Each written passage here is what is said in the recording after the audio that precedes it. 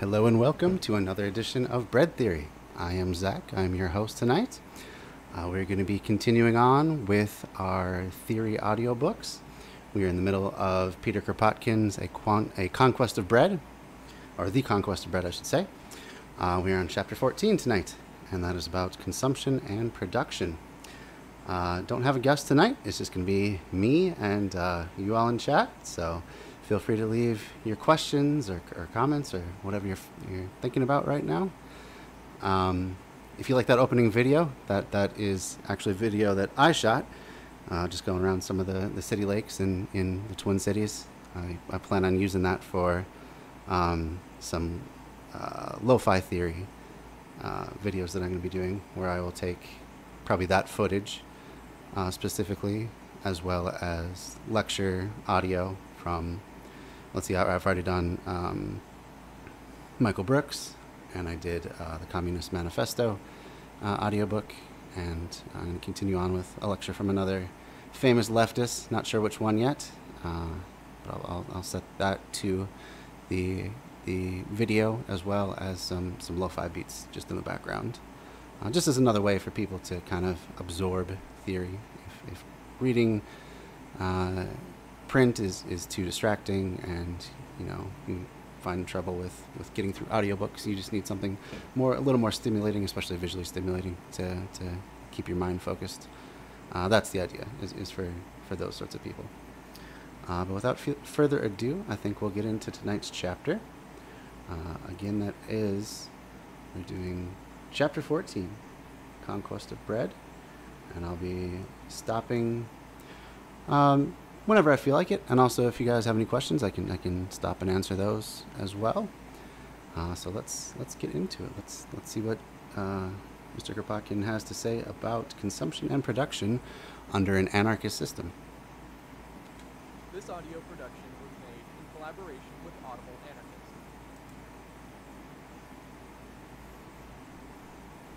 Chapter 14. Go Consumption bump up and audio production. just a bit here.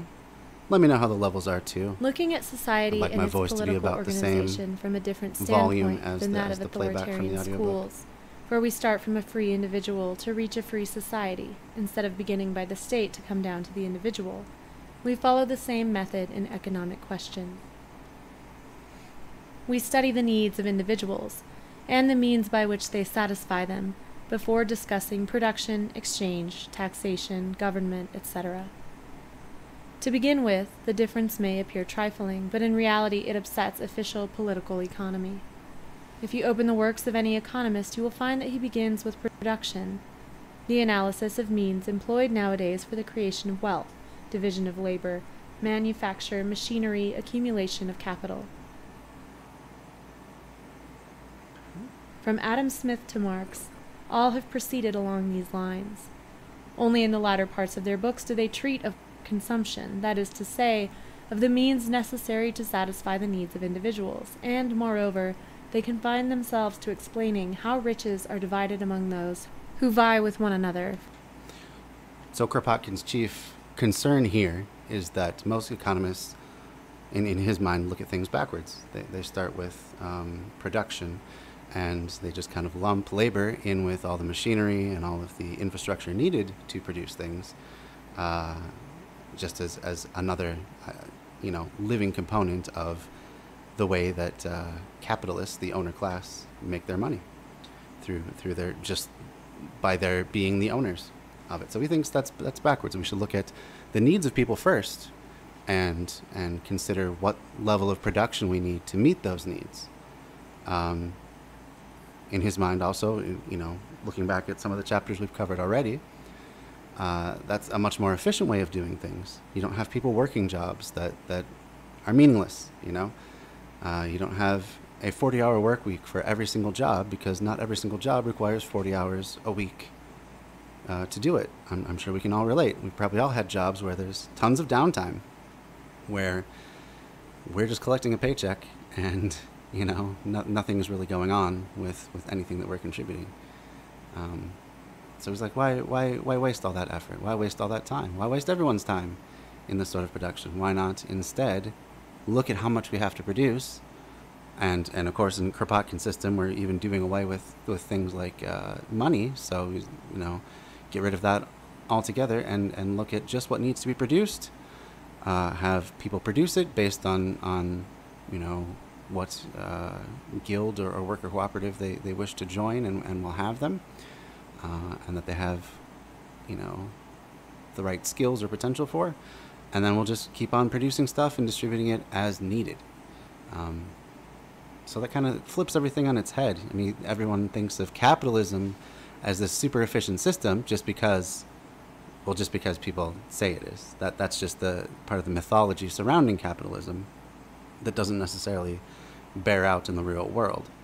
There's another book I'm reading on my own called Bullshit Jobs by David Graeber, and he's going into all these different professions that have been created that literally do nothing to further the goods or the services that a given industry produces. Things like managers who hire a bunch of, I think he called them flunkies, basically just people that are yes people. They're there to make the boss look good and to show that the boss is an important person. He was talking about how back in the days of aristocracies, there'd be plenty of people that they would hire just to stand there in very smart-looking uniforms, just to make the king and the queen and all the royalty look good. That spent most of their time doing absolutely nothing other than being, window dressing, basically, for other rich and fancy and powerful people. So that applies as well to capitalist systems. And Graeber was talking also that another advantage of hiring a bunch of underlings that don't actually do anything is when it comes time to fire or lay people off, well, you have a bunch of people that you can fire and show just how much you're trimming the fat and working for the company. No mention that they never did anything to begin with, and that their positions won't be missed, but that's another matter. So yeah. Well, let's see what we got. Oh boy, we already have some ableism. Just run around in the woods and wipe your butt with leaves if you want to experience it. That's not at all what anarchism is, and if you read some of this book, which I really encourage you to do on your own, I know we're 14 chapters into it, anarchism is the lack of hierarchy. So that's the archy part of it, anarchism. An means none, archy, it refers to hierarchy. So meaning no hierarchy, or as close as we can get to it. There would still be people of skill that are in particular positions at their workplace. Nothing wrong with that, with having the most skilled people do whatever they're most skilled at. But at the same time, everybody needs basic things: food, water, shelter, education, transportation, access to healthcare, access to communication devices, access to community. These are all essential things for human thriving. And these are the things that if we were to just give everyone them, would create a platform for them to stand up and not have to worry about the threat of starvation from the capitalist class for not working in a particularly bad job where they get paid just enough to scrape by, if even that. But instead, it would empower them to actually have choice, perhaps for the first time in their life, to work something that they may actually be interested in. And then also, when they are working, to actually have a democratic say in the goings-on of that operation, to treat everyone on the same level when it comes to the important things. We think democracy is a really good thing for politics. Why is it so good for political life, but not so good for economic life and for the life that people spend most of their day at, which is their day job? 8 hours a day is the biggest chunk of your working life, even if you take into consideration the weekends. So to have little to no say in that entire chunk of your life, that chunk that you derive all of the necessities of life from, and you are dependent on for all those things, including healthcare in the U.S. in many cases, that just doesn't seem right to have it all be dictated from the top, to give ourselves over to the whims of people that just happen to be in a position to own. Why not instead put in democracy and freedom and self-direction, self-determination? Why are these things that we have to check at the door when we go to work? You know, and this is what Kropotkin's talking about when he talks about anarchy. It's not no rules, la la la. You'll just, you know, burn and loot and everyone just does whatever they feel like. That's what anarchy has been branded as. Guess by who?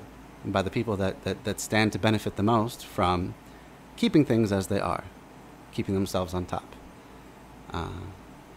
But anarchy and communism and labor organization that has come from those sorts of efforts has given us things like the 40-hour work week, the 8-hour day, which could even be less at this point. By all accounts, we work too much as a species, way more than we need to.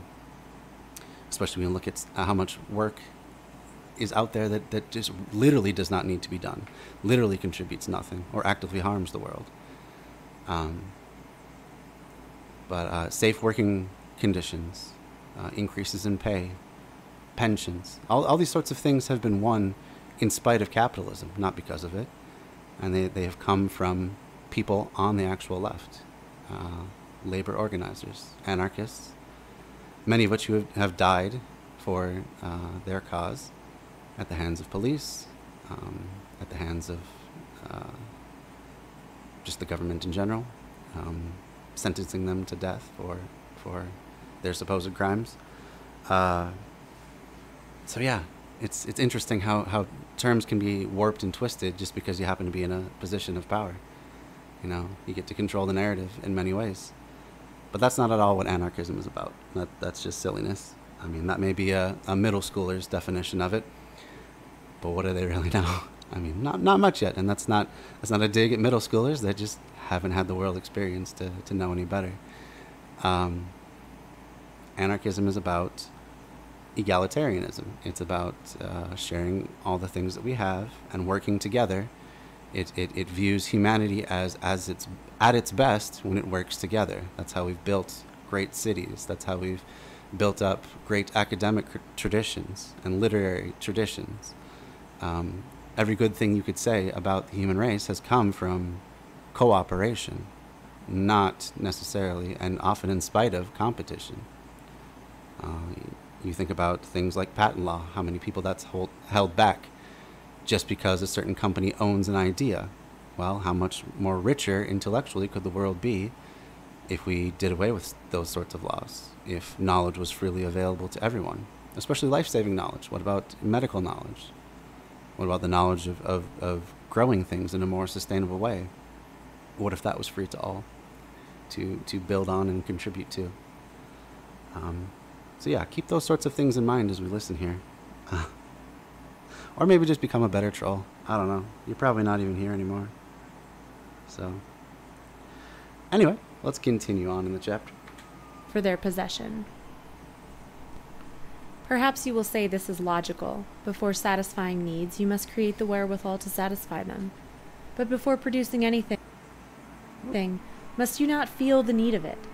Is it not necessity that first drove man to hunt, to raise cattle, to cultivate land, to make implements, and later on to invent machinery? Is it not the study of needs that should govern production?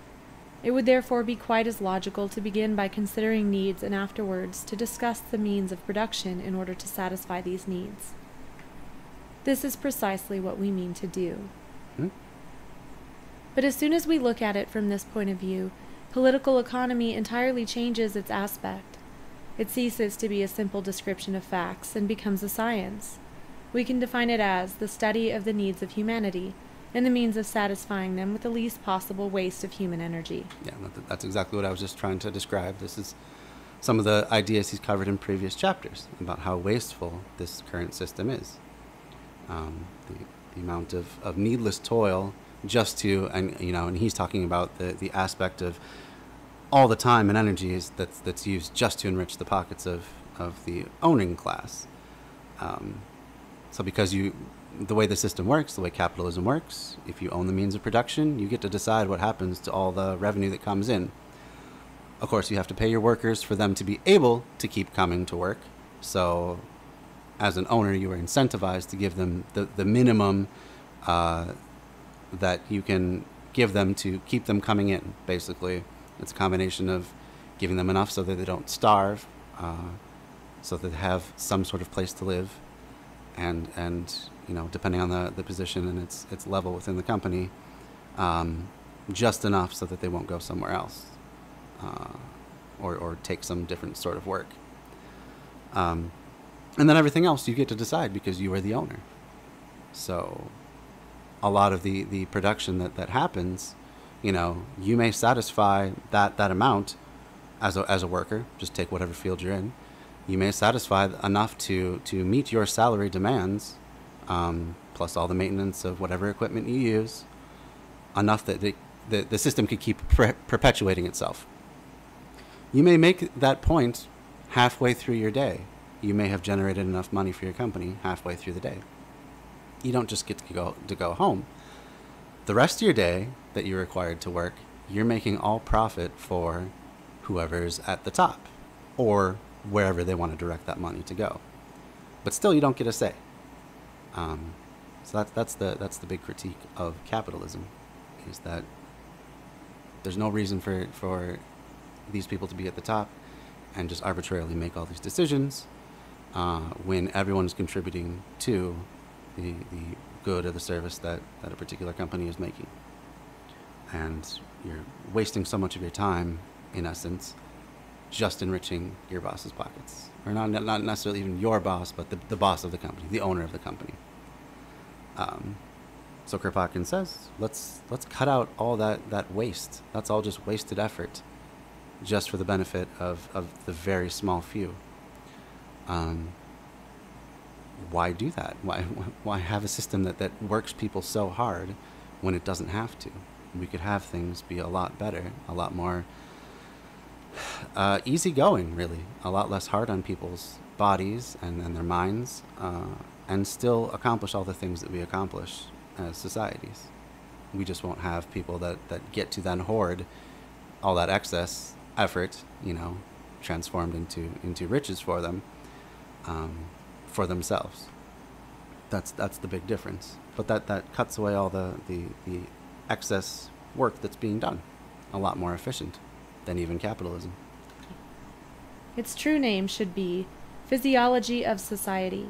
It constitutes a parallel science to the physiology of plants and animals, which also is the study of the needs of plants and animals, and the most advantageous ways of satisfying them.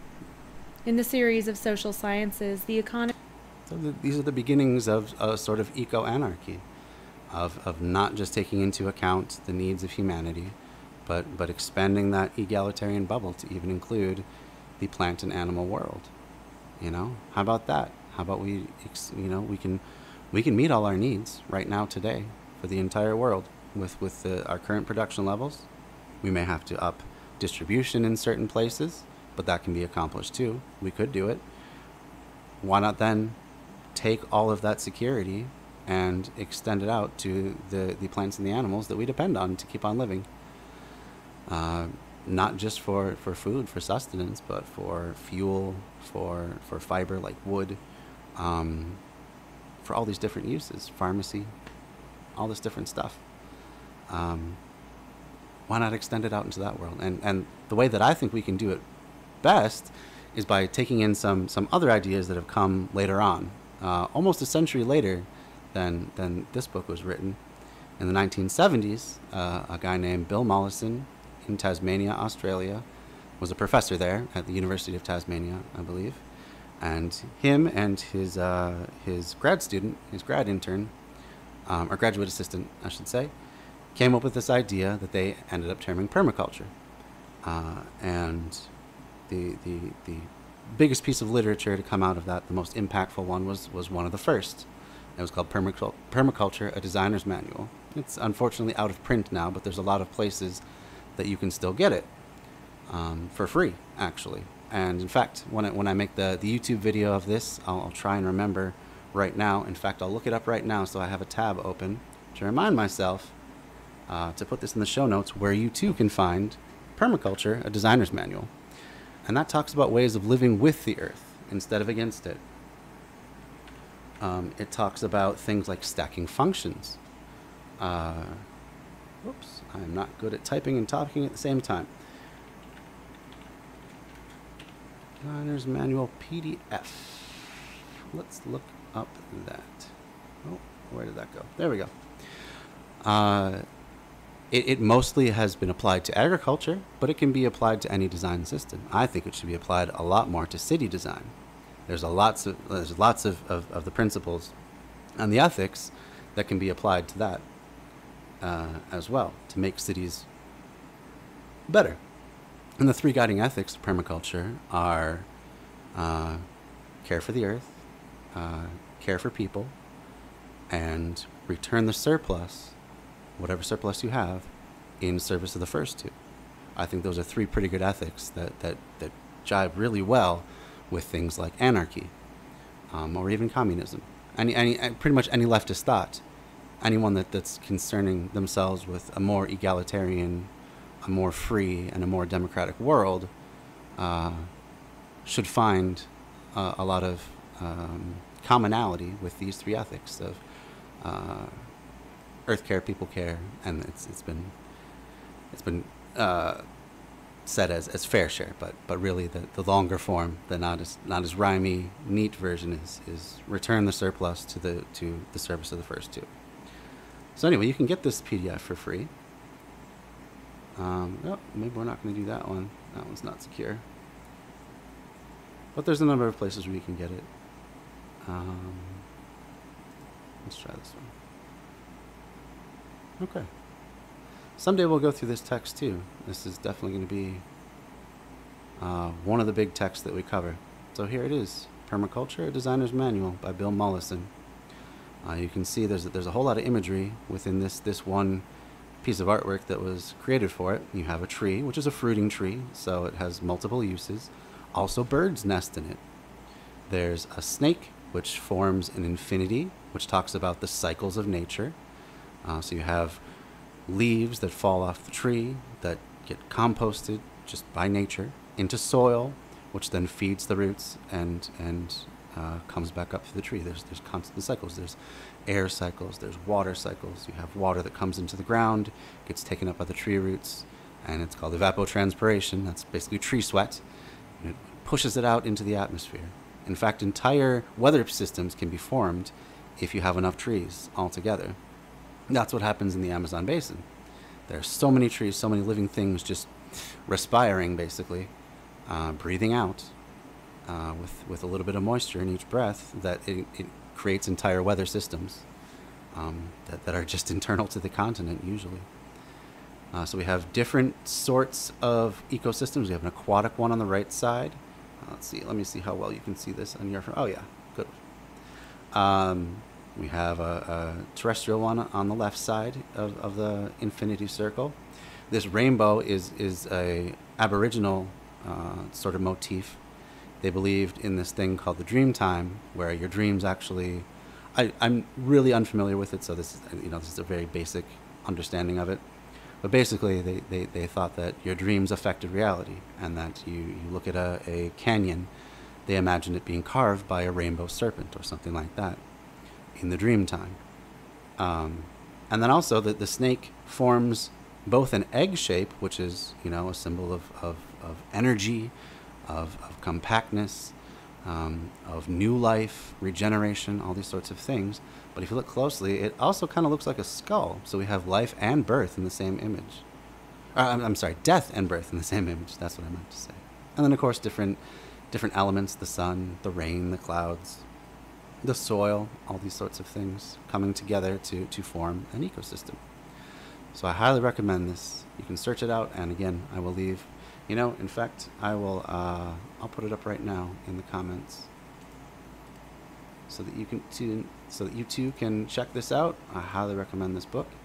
And I'm kind of toying with the idea of going ahead and covering this book after I want to get one more theory book from a communist perspective and one more from an anarchist perspective, and then I think we'll have enough of a beginner's level understanding of leftism that we can start folding in some of these other traditions. So I want to do permaculture. I also want to bring in ideas of new urbanism. Now, new urbanism really would jibe well with permaculture and also with anarchy, or basically any leftist theory. Ways of designing your city affect how you can do things like organize and distribute resources and make sure that you have an ecosystem that's functioning for the future. All these sorts of things go together, and what I really want to do is kind of combine those three main theories, anarchism, new urbanism, permaculture, into try and synthesize it into one unified theory, which I call Solaris, which means of the sun. And I've termed it that because the sun, to me, represents interconnection.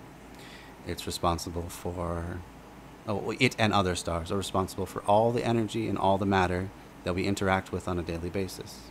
You know, even down to the nuclear radiation from the center of the Earth. That at one time was an element in another star. All the matter that composes your body was at one time matter that that was part of a star. All the energy that comes into our Earth, whether we use that as fossil fuels, that's just stored sunlight. Whether we use it as wind is driven by the sun. Whether we use wave power, again, by wind, which is driven by the sun. Whether it's directly through solar, all the energy that we use is in some way related to the sun or other stars. So here's that link right now. I'm going to paste it right in so you too can go check out Permaculture, a Designer's Manual. I'd like very much for you guys to look into that. It's great stuff. So we won't get any more into that today, but just know it's by Bill Mollison, Permaculture, a Designer's Manual. And you can get PDFs. And there's pretty high quality scans of the entire book. And I think you are justified in getting this for free, no matter what your income level is, just because it's out of press. So they're not making any more of it, which means that to get an actual copy is easily $100 on Amazon. Or, I mean, that's really the only place I've even found a hardcover copy of it. So yeah, I think this is incredibly important knowledge, and everyone should be able to have access to it. All right. Well, let's get back to the book at hand tonight. Let's continue on here. Oh, 1 second. Economy of human societies takes the place occupied in the series of biological sciences by the physiology of organic bodies. We say, here are human beings united in a society. All feel the need of living in healthy houses. The savage's hut no longer satisfies them. They require a more or less comfortable solid shelter. The question is, then, whether man's... Not the best turn of phrase there. The savage's hut no longer suffices for them. That's that's pretty condescending to people that live in like, even continue to live in tribes and bands today. There's nothing wrong with that sort of life. It would be great if there was enough room on the earth for everyone to live so close to the land that they were on. I don't think that's possible anymore, unfortunately. But regardless, people that have lived that way, people that do live that way, they're literally no different than any other human. Same distribution of intelligence, of ideas, of dreams, of anything you can think of. Same range of emotions. There's no reason to be condescending and term them as savages, or talk about how they live in huts that are unsuitable for civilized man. So that part has not really aged well. It's going to happen when you have a book that's 130 years old, but I think there's still a lot we can gain from it. Capacity for production being given, every man can have a house of his own. And what is hindering him from having it? And we are soon convinced that every family in Europe could perfectly well have a comfortable house, such as are built in England, in Belgium, or in Pullman City, or else an equivalent set of rooms. A certain number of days' work would suffice to build a pretty little airy house, well fitted up and lighted by gas. Okay, so we're just talking about, let's stop and do the math. Let's actually figure out how much labor If we're going to still have a monetary economy, how much money would it take to build a sufficient dwelling for a person? And then let's look at how much effort society would need to do to provide that for every person. It's a good way of just kind of systematically going at the problem rather than just saying just keep building and let's just, hope that everything works out. So yeah. But 9/10 of Europeans have never possessed a healthy house. And the same is true of people today. The majority of people in America is probably not as high as 9/10 anymore. I think it's closer to, well, let's even look it up. Let's look it up right now. Let's see percent of U.S. home ownership.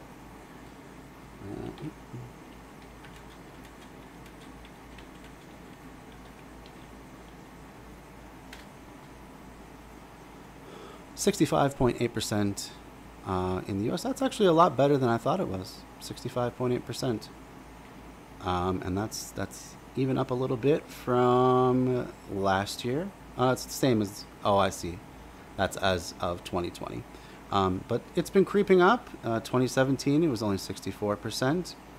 But still, that means almost half of people have never owned a home. So that this is the rate is proportion of occupied households which are occupied by the owners. It's actually a lot better than I thought.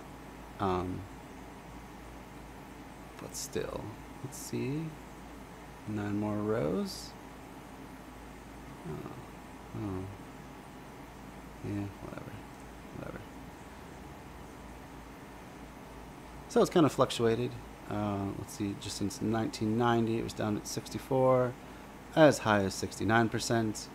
And here we see the housing bubble starting to burst until 2008, and then things kind of dropped off until a low in 2016 of 63. But really, 60 to 70%. That's been the range for the past 3 decades at least. But still, it could be better. It could be everybody. Everyone deserves the chance. Or everyone deserves to have their own place. Why not? We can do that now. There's more than enough housing for everybody. Why doesn't everyone deserve a place of their own to form that stable basis? Think of how much mental health would be solved, but if no one ever had to worry that they could end up homeless. Think of how much more empowering that would be to the average worker if the boss couldn't threaten them with being thrown out on the street because they always have a place to go back to. These are the sorts of things that come into like urban planning and issues of housing policy. So I believe those are important crossover disciplines to study as well, because they affect your daily life. That's one reason I had gotten into urban planning. That's one reason I got my master's in it, was because I was just really intrigued by how much it affects your daily life. It's basically the management of local government, the unelected side of local government, albeit the various housing departments and Department of Transportation, zoning board, all these sorts of things that go into urban planning, but nonetheless are very impactful, and the policies are shaped by the people that work in the profession in a really big way. So yeah. At all times, common people have had to work day after day to satisfy the needs of their rulers, and have never had the necessary leisure or money to build, or to have built, the home of their dreams. And they can have no houses, and will inhabit hovels as long as present conditions remain unchanged.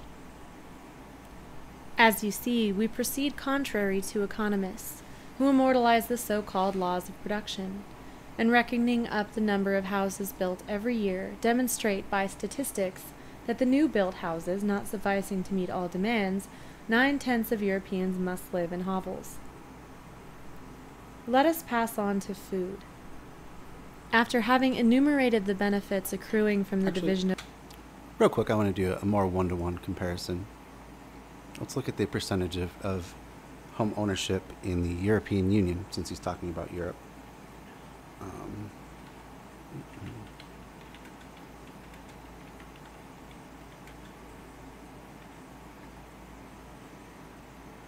Hmm. Wow. Is that real? Wow, that's a lot higher for these European countries. It's kind of blowing me away here. Whew. Going from the highest to the lowest, we have Romania at 95.8% home ownership. That's incredible. Hungary, Montenegro, Slovakia, Lithuania, Croatia, North Macedonia. I didn't even know that was a separate country from Macedonia. Poland, Bulgaria. I mean, these are all much higher than the U.S. That's incredible. Huh. Well, I mean, I don't know what the necessarily the cause is. I'm sure there are a great many different causes from country to country, but I would guess that at least in part, as far as I know, all these are countries that have things like universal health care. So that's one less source of money to be drained away from its average citizens. Yeah, that'd be interesting to dive into another time, but not tonight. Not tonight. Let's keep going. Oops. Here we go. No labor. Economists tell us the division of labor. So that entire statistic. I mean, that was just part of Europe. Let's look at. So that was just selected European countries. Let's see. Let's just look at Italians. 72%. So that's closer to the U.S. Let's see. The U.K. 65%. So very close to the U.S. Interesting that the more western side of Europe has much lower home ownership than the eastern group of countries. Interesting. I wonder what the reason for that is. Let's see what we got here. Oh, good evening, Alyosha. How you doing tonight, friend? Everyone go ahead and follow Alyosha. He's a really great leftist streamer. Does all kinds of political content, lots of commentary, especially if there's a political speech going on. Does good coverage of that sort of thing. Has built a really amazing community for himself. So go check out Alyosha. One of these days I got to set up whatever bots or commands are needed so that I can just do the automatic follow thing. But it works just the same, just to click on their profile name and go ahead and give them a follow. Really appreciate that. And if you're watching this stream for the first time tonight and you like this sort of thing, please don't forget to follow me here. It's an easy thing to forget if you're just trying something out and you're kind of skipping between different channels, but this is the sort of thing we do a lot, and aside from theory, every Sunday night I just kind of do a Sunday fun day sort of thing where I'll pick a more lighthearted video, or at least a video that we can be lighthearted about, and kind of, if it's some right-wing ghoul, we can rip into them and at least have fun looking at a really brutal topic. In fact, last Sunday was that was quite a ride. We did a video on John Doyle, who was a right-wing grifter, very much like a Christian fascist type. And it was only a 30-minute video, but it took me almost 5 hours to cover because there was just so much. There's like the lies per minute and the misdirection and just the complete false statements that he would make was just coming so fast that it took that long to just like pause and like go through all the reasons why that's wrong and then play another 10 seconds and then pause. It was an experience. And it just goes to show how these right-wingers sometimes will just get talking so fast and they'll hit you with so many quote-unquote facts that if you're an uncritical listener, you're already primed to accept this stuff. You're not even going to really realize what's being pumped into your head. And if you're trying to be critical, it just goes so fast. Like, I'm sure I missed some stuff there, even going through it with the fine-tooth comb like I did. So that was quite an experience. You can check that out in my video archives here on Twitch. That was just the last stream I did. And you can also go to my YouTube page, as well as my podcast. That'll be coming out on the podcast pretty soon. And it's always Bread Theory or Bread_Theory, wherever you're at. But I'll leave the links. I left a link at the beginning. I'll leave some links at the end too. So yeah, well, how are you tonight, Allie? How are things going for you? How's the streaming life? I see you've been streaming quite a lot. lately. And haven't been able to make every stream, but I try to come in once in a while when I can. And to the rest of you who may be out there in chat, how are you guys doing tonight? What's on your mind? What's going on in your political world, or whatever you want to talk about, really? How are things for you? Let's keep going. Requires that some men should work at agriculture and others at manufacture. Farmers producing so much, factories so much, exchange being carried on in such a way. They analyze the sale, the profit, the net gain, or the surplus value, the wages, the taxes, banking, and so on. But after having followed them so far, we are none the wiser, and if we ask them, how is it that millions of human beings are in want of bread when every family could grow sufficient wheat to feed 10, 20, and even 100 people annually? They answer us by droning the same anthem: division of labor, wages, surplus value, capital, etc., arriving at the same conclusion, that production is insufficient to satisfy all needs. A conclusion which, if true, does not answer the question, can or cannot man by his labor produce the bread he needs? And as much as it was a truth in Kropotkin's age that yes, they could produce enough for everybody many times over, it is much more true today. Even with our many times higher population in the world, we produce way more food than we use. In the U.S., it's pretty disgusting. Up to 40% of food is wasted, much of it before it even makes it to a store shelf, much of it through things like price dumping, where a farmer can't get a high enough price, and instead of taking a loss to have it distributed out to stores, they just bury it. They dump it in a pit and they cover it over, or they pour out the milk in the case of milk. None of that has to be. None of that has to be. And today we produce more than enough food to feed the entire world. We have more than enough housing in the U.S. It's some ungodly statistic, such as, in fact, let's look that up. Let's not even guess at that. How much housing is there for every homeless person in the U.S.? Let's look that up.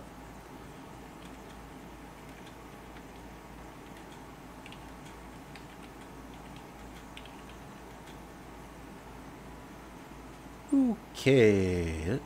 Yeah.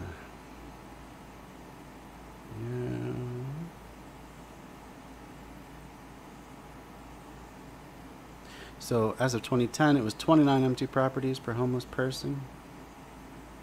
I don't know how reliable that is, though, but let's see. Checkyourfact.org says there are 31 vacant homes for every homeless person in the U.S. That looks like it was 2019. Boy, computer's being slow tonight. Let's go. Here we go. Currently available numbers. Okay. There are about 31 vacant housing units for every homeless person in the U.S. So we could solve homelessness 31 times over. And that's just homelessness. I mean, there's plenty of people that are underhoused, you might call it, which have inadequate housing. More people than can really comfortably live in a unit. Subpar living conditions in one way or another. But I think we could pretty easily solve it all if we really wanted to. And the same is true of anything, any of the basics. We can make really great mass transit in every city if we wanted to. We pour billions into infrastructure that is basically free to automobiles, free users, or free usage, that is. Think of how many highways you actually have to pay for. Even if you live in a toll state, how much of the roads do you actually have to pay for as a percentage? I'm sure the tolls are just a fraction. And even what you pay at a toll booth, I've looked this up before as well, there's not a toll booth in America that makes as much in tolls as it takes to maintain whatever given stretch of highway. So it's really just a subsidy more than anything. Whoops, didn't mean to do that. Oh, hold on, getting all over the place. So yeah, we could do these things if we wanted to. We could provide healthcare, education, access to the internet, all these sorts of things for everybody at least a basic sufficient rate. But we choose not to. We instead choose, not necessarily a choice, in fact. We are made to choose, so to speak, by the powers that be to keep the current system in place instead. And if he cannot, what is hindering him? Here are 350 million Europeans. Good question. Eisenhower, 1953. I do have a Discord that I've created. I am very new to Discord, though, so it's not quite ready yet. I don't want to give it out to the public yet because I'm not sure that it's as secure as it could be, and I really don't want to be trolled by a bunch of reactionaries coming in and saying awful stuff that I have to then take time to either deputize mods to kick them out or to kick them out myself. So for now, it's just the Twitch chat for now. You can also message me on Twitter. You can message me on Facebook. I'll put up my link just right again there. 1 second, and I'll put that in the chat. Whoops, wrong one.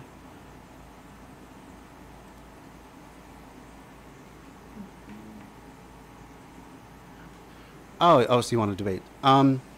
Tonight's not really the time for debating so much. If you have some questions that I can quickly answer, that's fine. But I don't usually like to do debates on Theory Night. The point is more educational. We're trying to get through the book at hand. Maybe some Sunday night, though, if you want to have a conversation. Again, debate, that's such a loaded term. Too often, debates devolve into who can look better and who can come up with the most creative insults. It has very little to do with the actual substance of it. But if you want to just have a conversation, that's fine. I assume you're coming at it from a different point of view than I, which is also fine. You're writing a novel on why Wall Street is based. Well, that's good for you. Good on you for writing. That's a difficult thing to get through for anybody, whatever the topic is. I'm glad you found a topic that you are passionate about. I don't happen to think Wall Street's all that based. I think a whole large part of it doesn't really serve any useful function in society. It basically just is betting on which stocks are going to go up and which are going to go down, and trying to make money off of that. Has very little to do with actual investment in companies that anyone cares about themselves or wants to succeed.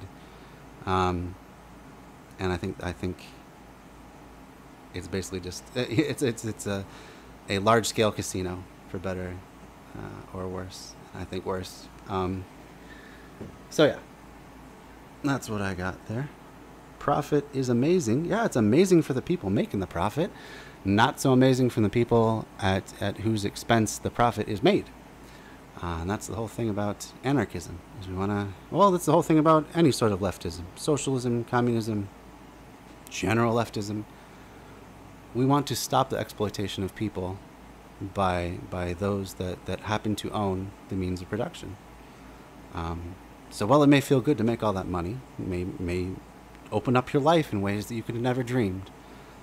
And while that's great for a small handful of people, it comes at the expense of other people. I mean, literally, it comes at the expense of others.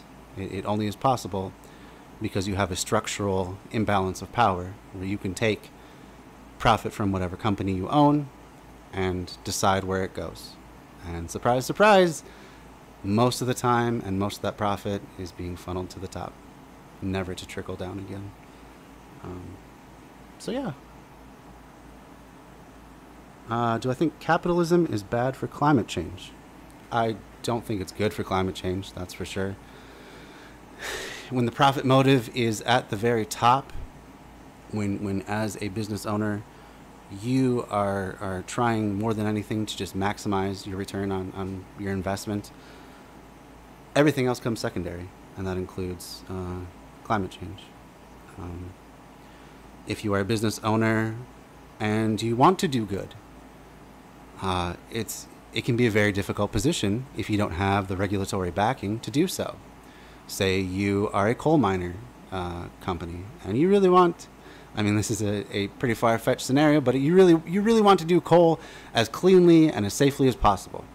Okay? You don't want to damage the environment around a coal mine. You want to do the least amount of impact possible. Well, unless there's regulations that say you have to do a certain thing, like dispose of your tailings in a safe storage area that cannot leak into watersheds, you're going to have to do that. You're just going to have to dump it because all your competitors are going to dump it. You know, your hands are tied by a lack of regulation. I know that may be strange for you to hear, that it's usually said the other way around, that regulation ties people's hands. But it also, at the same time, enables companies to make better choices. You may not want to, let's use a more realistic example. You may be a small-time grocery store. You don't want to pay your employees less than a livable wage. You've done everything you can to cut other costs. You've found the suppliers that you can get the best deal from for your size operation. And then a Walmart shows up in town, and they can get away with paying their employees minimum wage. They bring a lot of jobs, but they're not great jobs. And because they're so large, they can also link up with suppliers that maybe you don't have access to because you can't accept as much product as they can. So in order to compete, you have to cut somewhere. And eventually that's probably going to come down to things like wages. You may have to cut staff. You may have to cut their pay or their benefits or whatever just to stay afloat. So again, your hands are tied by a lack of regulation. Would there be or if it were to be that there was a higher minimum wage, for example, one that's actually a minimum for the standard of living, you wouldn't be able to pay your employees less. So just to be in business, you'd have to pay them that minimum wage. And so would Walmart. They couldn't get away with undercutting you then. The same could be true of various standards. You may have an ethical qualm about a certain product, but it happens to be the cheapest product. And now this other store carries it, and they're undercutting you on price, and you have to go through all this extra effort to explain why it is that you're making the ethical choice that ends up costing more. Your hands are tied again by regulation, or by lack of regulation, that is. Oh boy, you're typing paragraphs here, bud. My story's bombastic, my rhetoric strong. There's only one problem. Your theory is wrong. Wow, that rhymed. Very good. I see a little cat in the hat in the making. The wealthiest countries do the most to conserve. They don't. Oh, did you copy pasta this from somewhere? Because there's a lot of rhyming schemes going on. Have you ever heard of the Kuznets curve? Have you ever heard of the idea that the most impoverished countries in the world contribute the very least to climate change, even if they have dirtier practices, because they're just consuming a whole lot less? They're making less products. They are cutting down less forests, or if they are, it's at the behest of larger, wealthier countries. No. The wealthiest countries are responsible for the vast bulk of climate change. The Kuznets curve, property rights, rising living standards. Yes. Oh, the idea that the rising tide lifts all boats. The problem is that the bottom never rises at the same rate as the top, so that's a really poor analogy. It's as though everyone's raising at an equal rate. That's not the case. That's the reason that the minimum wage hasn't gone up in 15, 20 years now. It's stayed at $7.65, $7.85, whatever it's at. That's not a rising tide raising all boats equally. That's a rising tide funneling stuff to the top where they're skyrocketing. In some cases, like with Bezos and Musk, literally out of the atmosphere. So that kind of blows that entire theory away. The bottom part just keeps getting further and further behind, especially as social programs are continuing to be gutted or not maintained. As the bottom just keeps slipping further and further away, there has to be a point where everything crashes. I mean, if for no other reason, then there'll be no one left over to buy a lot of the products and services that the wealthy companies rely on. Okay, let's hear the rest of your poem here. Entrepreneurial innovation. We've talked about innovation already, how it's stifled by things like patent law, where you can have a patent that lasts for 30 years. In some cases, like music, can last up to 100 years, where no one can use that same tune for all that time. Think of all the creativity that's stifled just because one patent or another has been filed. I mean, there's entire guilds of lawyers whose entire job it is to threaten people with patent lawsuits. You want to talk about innovation? We need to do away with these ideas that intellectual property should be privatized rather than given out for the benefit of all. And you need look no further than places like Wikipedia, like various open source software collectives, to find examples of people doing creative work for free because they love it. Now imagine if we had a society where we could empower everyone to be able to do whatever work they felt like. How many more people would choose to do creative things? How many people that may live their life toiling as a butcher or a factory worker or any number of so-called low-class positions whose gifts are then just squandered because they never had the opportunity to put them in front of the right people. They were never given a chance. Maybe they came from a place that didn't care about education as much, or that couldn't afford to care about education as much. So, on the contrary, capitalism is very stifling of innovation overall. Think of how many companies, once they get big, just make it their business to buy up smaller companies. They don't even innovate themselves. They just buy up the smaller people that are innovating. You would think that if capitalism was such an engine of innovation, they'd be doing it themselves as the ones on the top, right? They're the elite guys, the guys that have made it to the top. Why do they have to rely on all the little guys to keep on innovating? That seemed kind of strange. Let's keep going. This is a long one. Let's see. Critical tools for improving our environment. Yeah, well, there's a lot of things that are critical for improving our environment that we can still do under any sort of leftist society, and in fact probably do better because we have more people with a seat at the table making the decisions. Just think about if everyone had an equal say about where a company was located. There'd be less of a chance that it'd be located in a neighborhood where it's going to be polluting, because those people there'd be more people, for one thing, making that decision, not just someone who's only looking at the bottom line, but there's a greater chance that some of the people, at least, from the proposed community would be part of that company and then have a say in where it gets located. If more people had more of a say, how many are going to allow that coal company that we imagined, I mean, there's plenty of real world examples of, how many of them are just going to let a coal company pollute entire watersheds? How many of them are going to want to just ship all of our e-waste halfway around the world for it to be disposed of in very toxic ways that harm the people there? Those people there could have more empowerment to say no and to refuse as well.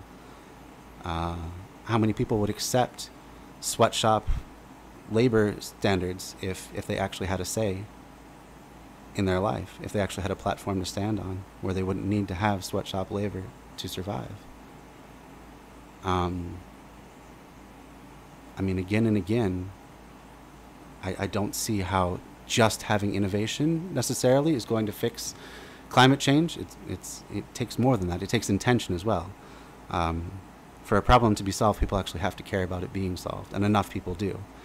And when a certain class of people that makes most of the decisions also happens to be the same class that can insulate themselves the most from the effects of those decisions, you end up with catastrophes and pollution and climate change. Just because the people don't have to care who are actually getting to make decisions about how companies function. Ooh, only wealthy societies can afford to go green. Oh, there are still tribal societies in this world, my friend. And for the most part, their impact on any climate that they find themselves in is negligible. The poorest societies, again, have the least impact on the environment because they just, economically, they can't. They can't afford to be having their products shipped halfway around the world or back from the factory in their country halfway around the world to a third country and then back, as many U.S. products do. Talk about waste and inefficiency. Talk about polluting the planet in the name of profit. What you're saying just doesn't add up. If you want a better world, see the unseen. That's it, precisely what I'm trying to do here. The unseen right now is this entire side of politics that is to the left of capitalism, that has been very systematically suppressed, lied about, manipulated through foreign invasion and other forms of foreign intervention, on and on and on, because all in the name of keeping the status quo going, basically. It doesn't even have to be anything particularly pernicious behind it. It could just be, we like our rich friends, we want them to keep making money, and this country is, wanting labor rights now, that's going to affect their factories, we better help them plan a coup. That sort of thing. It's nothing beyond that. They have friends, they want them to succeed. They themselves have businesses, they want to succeed. And they don't want things like human rights to get in the way, or any sort of social progress. So, where are we at? Even carbon will bend to the creative destruction with entrepreneurship. I mean, that's a nice thought. It hasn't yet. In the means of production, incentive is better than force. That's a strange thing from a capitalist perspective to be saying, because how are you making people work jobs like McDonald's, where you get burned with fryer grease, you have nasty customers who talk down to you all day long, and at the end of the day, you take home such a pittance that no place in America could you actually live off of that one 40-hour-a-week salary. You're gonna talk to me about incentive being better than force? Are you just meaning the incentive to not starve? That's better than force? Because I don't see a difference. To me, that's coercive. To me, that's saying accept this wage or die. Basically, we've seen that revealed with the pandemic and the upping of unemployment benefits. Oh, all of a sudden, all these undesirable jobs, undesirable because they're poorly compensated, are not getting filled. Imagine that. People would rather not have to go to work for a wage that they cannot live on. They would rather take money from the government, and be secure, and preserve their body, preserve their dignity, preserve their mind, than have to take these jobs. So, yeah, I agree. Incentive is better than coercion, which is why we should be putting everyone on an equal starting platform, right? It's hard to parse out what is coercive and what is not if someone is just scraping by to live. If someone doesn't really have a viable alternative, where then is the choice? And if there's no choice, how is it not coercive? How is it not force, right? Where's the lack of coercion in the capitalist form of enterprise? You know, it's a top-down system. You don't like what your boss does. You think you're being treated unfairly, unsafely. You think they're breaking the law at your expense, potentially. What are your options? You can't just walk into the boss's office and say, you need to fix this or I'm leaving. Because alone, they don't care. They'll say, go, leave, I'll help you pack. Security will escort you off. You have half an hour to collect your things. Okay? Don't talk to me about force. That's coercive. That's forceful. That's a system where one person or a handful of people make all the decisions for many times more people. That's force. That's not freedom. Freedom is actually having a say in your daily life. Freedom is having a say in the way that your business is run. A real say, not just a suggestion box, not just a, hey, let's go around the room and share our thoughts. In a vote, a binding vote about things like compensation, benefits, working conditions, number of hours each position is required to work per week, and how to distribute whatever profit is left over.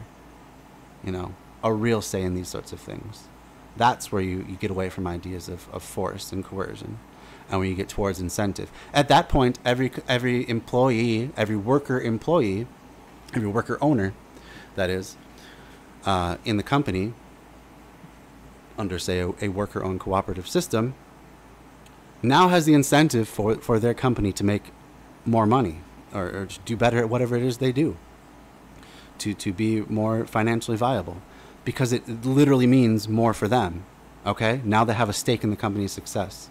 You think an average person at McDonald's cares at all how McDonald's does? How, you know, they probably couldn't tell you who the CEO of McDonald's was, let alone care about you know, them making more money. Why would they care? It makes no difference to them in their personal life. The McDonald's could rise, it could fall. It wouldn't really matter to them. It makes no material difference to them. Turn McDonald's into a worker-owned cooperative.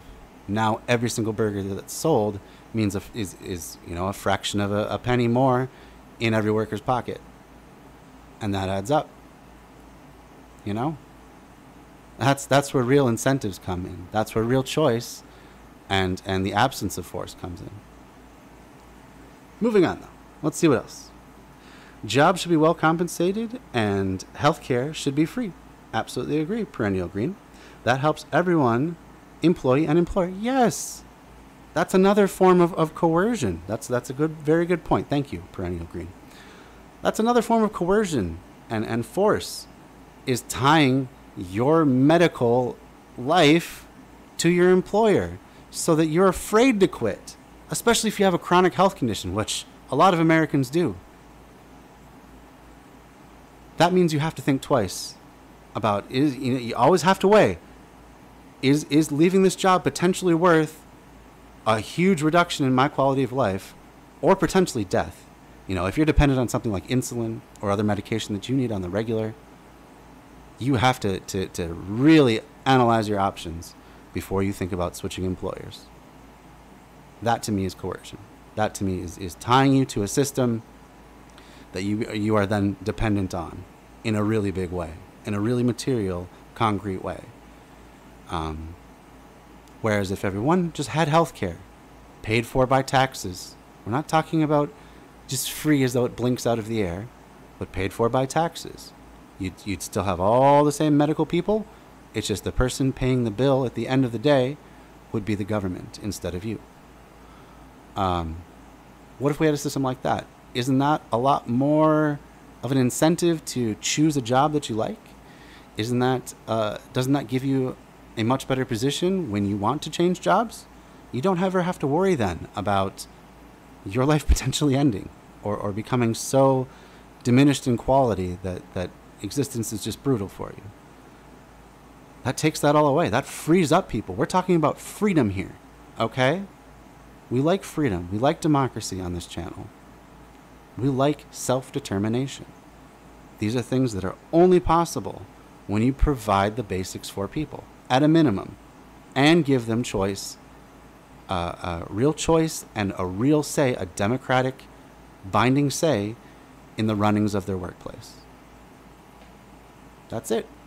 If you're not for choice, if you're not for democracy, I mean, those are positions, but you kind of have to justify why you don't think certain people deserve to have a say in their lives, why you think other people know better. All right, that's enough ranting for now. Let's move on. If there's anything else on anyone's mind related to the material, preferably, but it doesn't have to be. This is kind of a shorter chapter, so we're already a third of the way through it. So we have a little bit of wiggle room tonight. I usually like to go just about a couple hours, and we're an hour and 15 in. So yeah, we can be a little bit more loose tonight. But we will definitely try and finish it up by 9 o'clock, Central Standard Time, that is. They need so much bread, so much meat, wine, milk, eggs, and butter every year. They need so many houses, so much clothing. This is the minimum of their needs. Can they produce all this? And if they can, will there then be left sufficient leisure for art, science, and amusement? In a word, for everything that is not comprised in the category of absolute necessities. If the answer is in the affirmative, what hinders them going ahead? What must they do to remove obstacles? Is time needed? Let them take it. But let us not lose sight of the aim of production, the satisfaction of needs. If the most imperious needs of... Okay. And there you have it.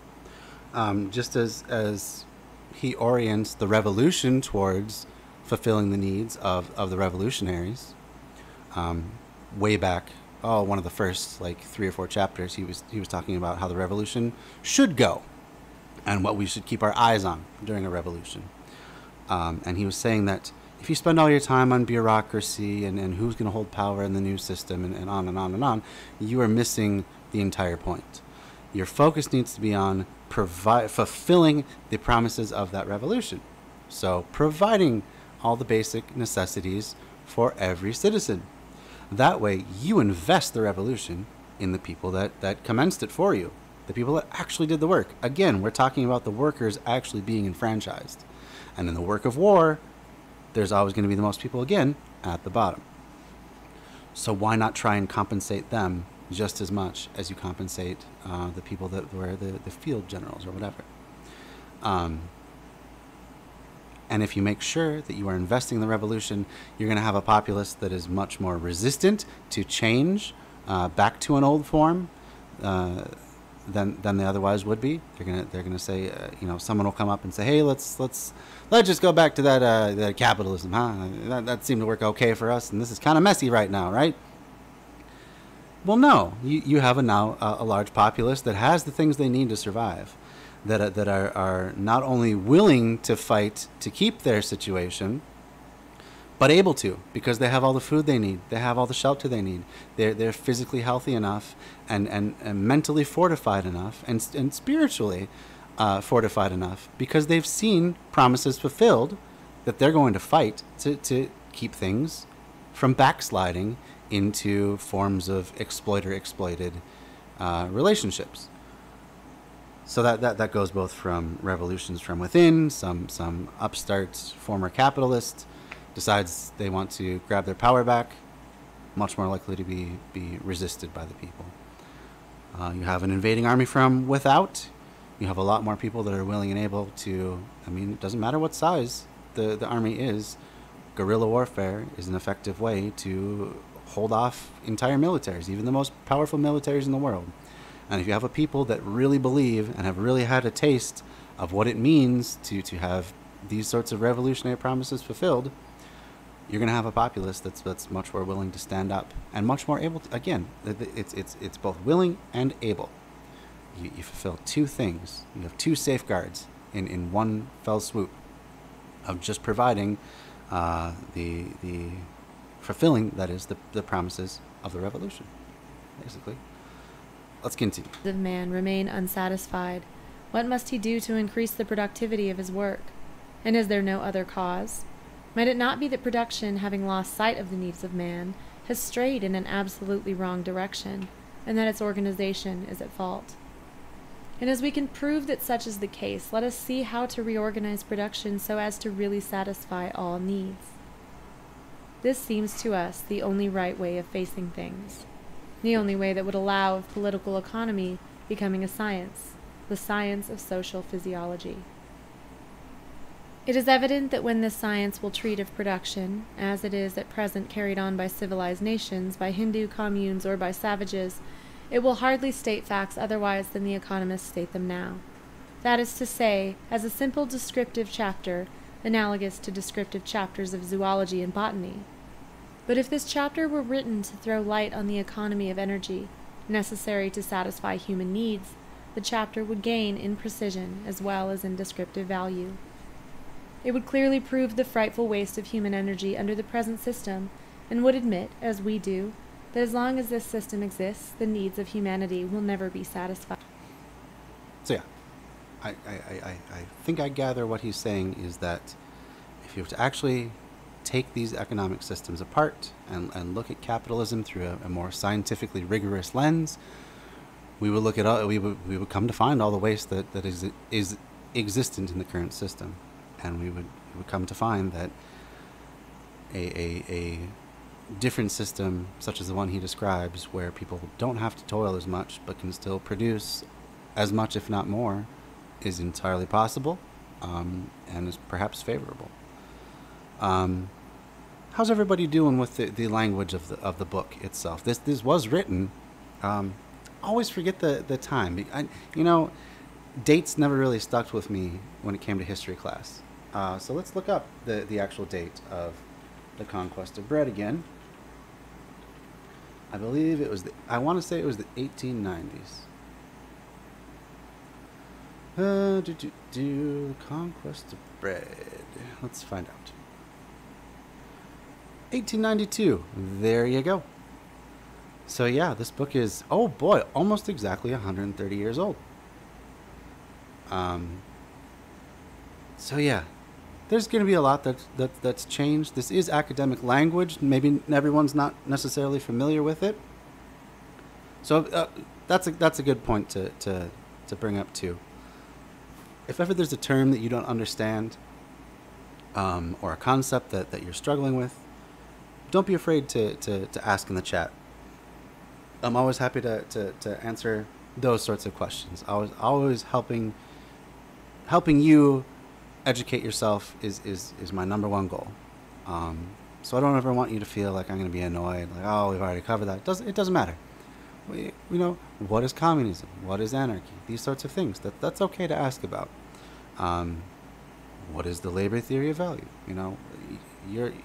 I always want you to be able to ask questions here. I don't want you to feel like I'm ever going to put you down for not knowing something, because I never would. On the other hand, if you're a troll coming in and coming off all half-cocked and talking about Vuvuzela or whatever your favorite right-wing talking point is, I may not be as charitable to you. But if you're coming in good faith, even if you're coming from a different perspective, I'll say that too. I'll try my best to meet you at that level. And I'll definitely try my best to educate you and help you understand these concepts better. Because they don't come easy to everyone. And there's no shame in that. There's nothing wrong with that at all.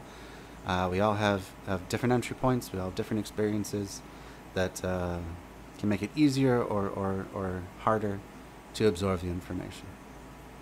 So yeah, just thought I'd throw that out there. So yeah, any questions, just go ahead and post them in the comments there. Because like I said, almost 130-year-old book. That's a long time. That's a long time for something to... it's a long time for something to still have relevance too. I should be so lucky that any of the things I ever say or do are still remembered in 130 years. So in that respect, it's quite a feat that he's done here. Yeah, let's go ahead and go back into the chapter. Like I say, don't hesitate to ask questions. I always appreciate them. Or just relate your own experience too. That's always fine as well. If there's perhaps other books that you think relate well to this, or a good counterpoint even to this, that you think I should check out, always happy to hear those recommendations.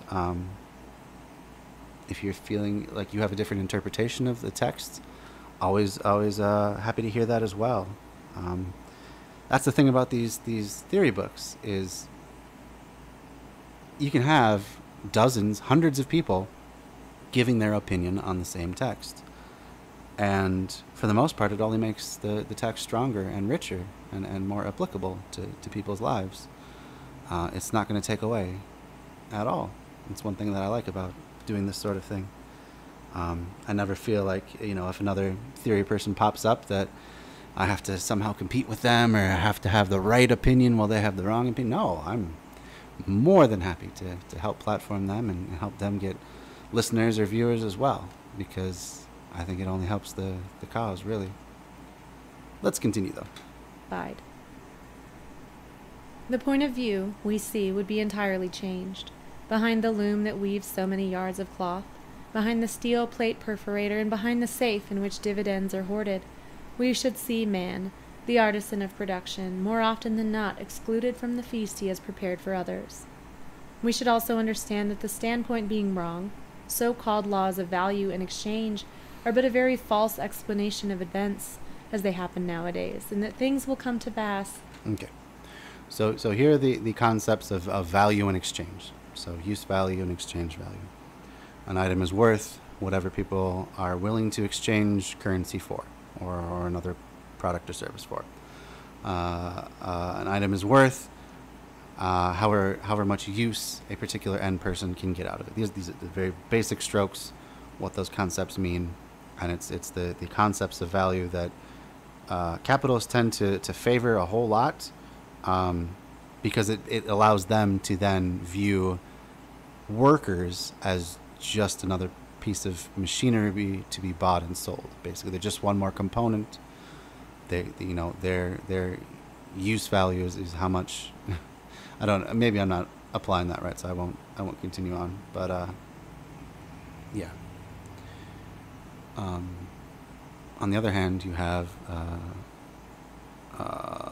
the labor theory of value. So how much work is put into a particular product or service, and then whatever it ends up getting sold for reveals the worth of that labor, basically. And it's to be divvied up according to who does whatever labor to produce that good or service. So that's another way of doing it. I mean, Kropotkin's kind of beyond all of those. He wants to do away with these sorts of values at all, and get it to where need is really the only value. So what determines what production is undertaken, what determines what services are undertaken, is all down to needs. What does society need? What do your local neighbors need? How can you fulfill that? Basically that sort of thing. And I'm not actually sure if there's a particular phrase for that, a particular term for that conceptualization of value. I don't know if it'd be a needs-based value or needs theory of value. I don't really know. That is one area of leftism that I haven't explored yet. So if you do know, I'd love it for you to point me in the right direction. Very differently when production is organized in such a manner as to meet all needs of society.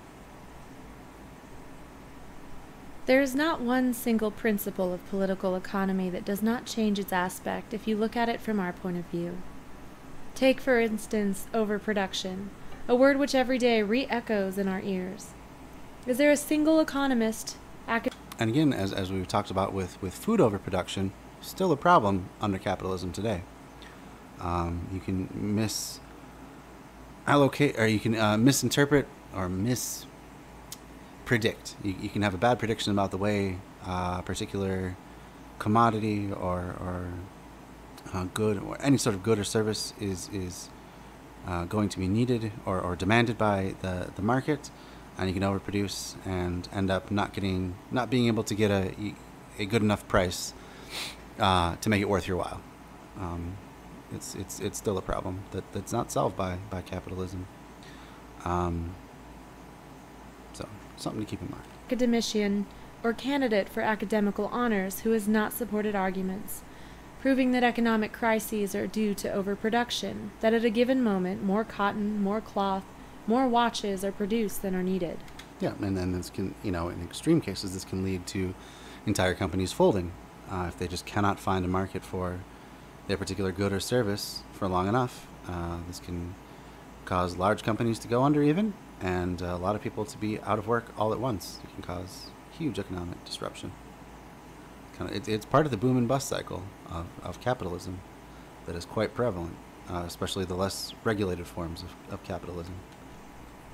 Have not men accused of rapacity the capitalists who are obstinately bent on producing more than can possibly be consumed?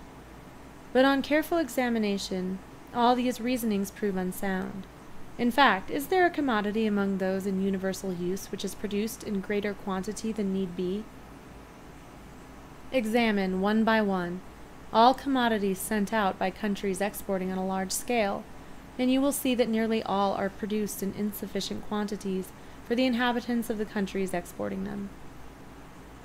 It is not a surplus of wheat that the Russian peasants send to Europe. The most plentiful harvests of wheat and rye in European Russia only yield enough for the population. And as a rule, the peasant deprives himself of what he actually needs when he sells his wheat or rye to pay his rent and taxes.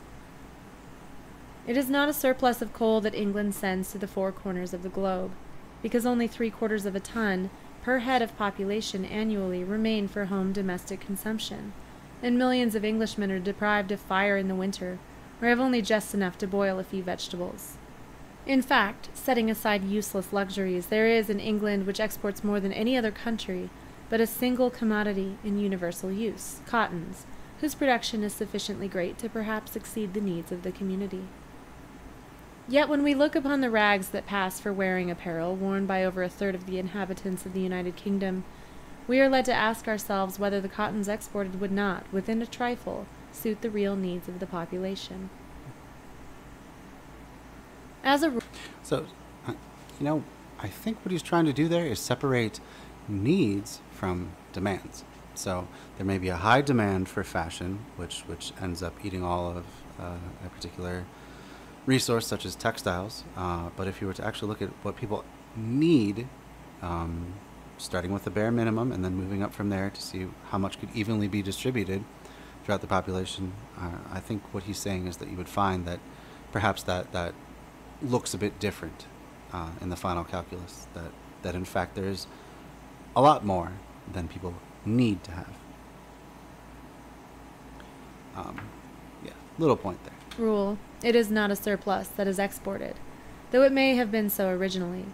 The fable of the barefooted shoemaker is as true of nations as it was formerly of artisans. We export the necessary commodities, and we do so because the workmen cannot buy with their wages what they have produced, and pay besides the rent and interest to the capitalist and the banker. Not only does the ever-growing need of comfort remain unsatisfied, but strict necessaries are often wanting. Surplus production does, therefore, not exist, at least not in the sense which is given to it by the theorists of political economy. Taking another point, all economists tell us that there is a well-proved law. Man produces more than he consumes. After he has lived on the proceeds of his toil, there remains a surplus. Thus, a family of cultivators produces enough to feed several families, and so forth. And, just from a very intuitive level, that has to be true. In order to have a civilization, you have to have more calories being produced in food than everyone needs, especially since there's going to be fluctuations in food availability. That's one of the factors that people speculate was the beginning of civilization, was the rise of agriculture and the ability to have things like grain stores. So people could set aside food and kind of even out the peaks and valleys of seasonally available food. So to keep any sort of society going, obviously people can't be starving to death more often than they are meeting their caloric needs. For us, this oft-repeated sentence has no sense. If it meant that each generation leaves something to future generations, it would be true. Thus, for example, a farmer plants a tree that will live maybe for 30, 40, or 100 years, and whose fruits will still be gathered by the farmer's grandchildren. Or he clears a few acres of virgin soil, and we say that the heritage of future generations has been increased by that much. Roads, bridges, canals, his house, and his furniture are so much wealth bequeathed to succeeding generations. But this is not what is meant. We are told that the cultivator produces more than he need consume. Rather should they say that, the state having always taken from him a large share of his produce for taxes, the priest for tithe, and the landlord for rent, a whole class of men has been created who formerly consumed what they produced, save what was set aside for unforeseen accidents, or expenses incurred in the afforestation, roads, etc., but who day to day are compelled to live very poorly from hand to mouth, the remainder having been taken from them by the state, the landlord, the priest, and the usurer. Let us also observe that if the needs of the individual are our starting point, we cannot fail to reach communism, an organization which enables us to satisfy all needs in the most thorough and economical way, while if we start from our present method of production, and aim at gain and surplus value without taking into account if production corresponds to the satisfaction of needs, we necessarily arrive at capitalism, or at most collectivism, both being but diverse forms of our wages system. In fact, when we consider the needs of the individual and society, and the means which man has resorted to in order to satisfy them during his varied phases of development, we are convinced of the necessity of systematizing our efforts, instead of producing haphazard as we do nowadays. It grows evident that the appropriation by a few of all riches, not consumed and transmitted from one generation to another, is not in the general interest. We can state as a fact that owing to these methods the needs of 3/4 of society are not satisfied, and that the present waste of human strength is the more useless and the more criminal. We discover, moreover, that the most advantageous use of all commodities would be for each of them to go first for satisfying those needs which are the most pressing, that, in other words, the so-called value of use in a commodity does not depend on a single whim, as has often been affirmed, but on the satisfaction it brings to real needs. Communism, that is to say, an organization which would correspond to a view of consumption, production, and exchange taken as a whole, therefore becomes the logical consequence of the comprehension of things, the only one, in our opinion, that is really scientific. A society that will satisfy the needs of all, and which will now know how to organize production, will also have to make a clean sweep of several prejudices concerning industry, and first of all, of the theory often preached by economists, the division of labor theory, which we are going to discuss in the next chapter. This has been a production of... Hey, and that's the end of the chapter for this week. So what did everyone think? Do you have questions left over? Was that a difficult one to get through? There's a lot of economic terms thrown out there. You know, I'm not going to claim that I have a perfect grasp on each one of them either, but we can together probably learn a lot more than we could just on our own. That's part of the deal here. Did you find it useful? Is that a useful chapter? How do you like it compared to some of the other chapters as well? Any thoughts on that? 8:40. All right. So we're making good time tonight. So while you guys are thinking about that sort of thing, I'll just go ahead and bring up my link tree once more. So if you want to follow the things that I do, well, first of all, if you're liking this channel, go ahead and give me a follow. It doesn't cost you anything. And you'll make sure to be alerted to all of my live streams, so you can come and add to the discussion, and we can all learn together and build a community online here. So beyond that, why don't you go ahead and follow me in the various places that I do content. So in addition to this stream, I also do, let's see, where do I want to go to? Oh, right here. So in addition to the stream, I have a presence on YouTube. I archive all of my videos, and I organize them into playlists so you can open it like a book, basically. So each book I will take and make it a separate playlist for. I take the audio from these streams, I make a podcast out of it. And also, I'm on Facebook quite a lot, so you can contact me there. It's bread_theory on Facebook as well. take a look at that right now. So I've been trying to up my posting rate a bit here, just to keep people more engaged. If you have other people that might be interested in this sort of comment or content, please tell at least one person. If you really like this sort of thing, tell at least one person about what you saw here, what you learned here, and what you're thinking about. And we can just keep building this little by little. One of the principles of permaculture that I find often most applicable to the various sorts of design work that I've done, including designing the progress of this Twitch stream, is look for small and slow solutions. The idea being that rather than just one size fits all top down solution, let's just implement it and let it go. Be very slow and deliberate about the way that you grow things and come up with solutions. Be willing to wait for things to mature. It's especially important when it comes to food production, because a lot of the things that are super productive, like trees, they take a while to get established. So yeah, let's slowly build this community together. So this is my Facebook page. You can also find a couple different groups that I do on Facebook. One being, which one did I pull up? Left Pod Posting. If you yourself have a leftist podcast of any kind, or you're just a fan of them, you can come on over to Left Pod Posting, the Facebook group, and we talk about that sort of thing all the time. There's a bunch of different content creators that post on a regular basis, like Political Pain. He does videos, but also likes to post in that group as well. And it's just a fun time. So in addition to that, we have Left Signal Boost, which we're just crossed 520 members now, and that's more for boosting every sort of leftist content.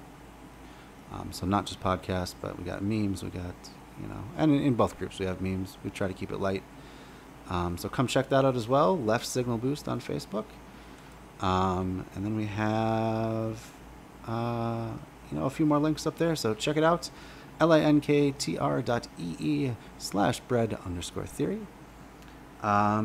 I guess I'm just going to kind of wrap it up for the night then. This is a little bit of a shorter one, which is cool. It was definitely a shorter chapter, so no big surprise there. If you are enjoying this book, if you're enjoying my content, my next stream is going to be on Sunday. It's going to be at 7 o'clock. Well, actually, no, probably going to go earlier than that. So best place to follow me is either on Facebook or Twitter, and I'll make an announcement about when I go live there. So probably sometime in the late afternoon, early evening, kind of depends. It is Father's Day, so I'm going to be spending some time with my kids. And we're just going to do a Sunday Fun Day sort of thing. So stay tuned for that. And if you like the theory thing, again, we do this every Friday at around, I try to be very close to 7 p.m. Central Standard Time. And we try to run no more than 2 hours. We don't want to make it so overwhelming for you that it feels like a slog to get through. But that just tends to be how it goes. If any of you are interested in being a guest on the podcast and going through one of these chapters with me, as definitely interested in people that have the same or similar opinions, but definitely at the same time willing to take people that are coming from a different background or of a different philosophy, but are willing to discuss in good faith. Good faith being the key part there. The different issues that I brought up within the chapter. So if you're interested in that, give me a shout out. Probably the best place to do that is again going to be either on Twitter or the Bread Theory Facebook page. That's where I'm going to be most likely to see it. So if you feel you want to do that, I only do voice calls because my computer here is not quite strong enough to do the video of both my camera and someone calling in at the same time. So if you're worried about being on camera, don't be, because it's just going to be a call-in sort of thing. And if you never read it, doesn't matter. If you've read a whole bunch of theory, that's great too. I always learn something from every perspective that people are coming from that I bring on the show. So yeah, go ahead and give me a shout out somewhere, and I will get you in the lineup. So